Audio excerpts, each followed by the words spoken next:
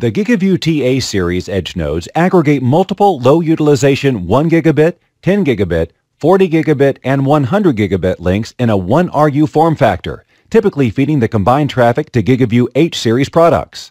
The GigaVUE TA series can pre-filter traffic for monitoring or be integrated into the GigaVUE H series cluster for end-to-end flow mapping and management.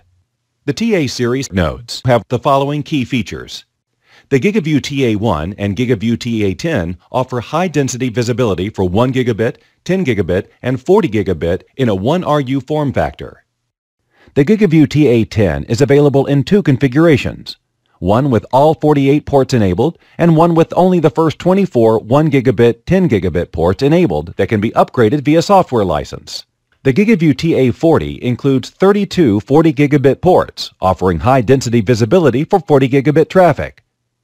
The GigaVUE TA100 provides traffic aggregation up to 100 gigabit.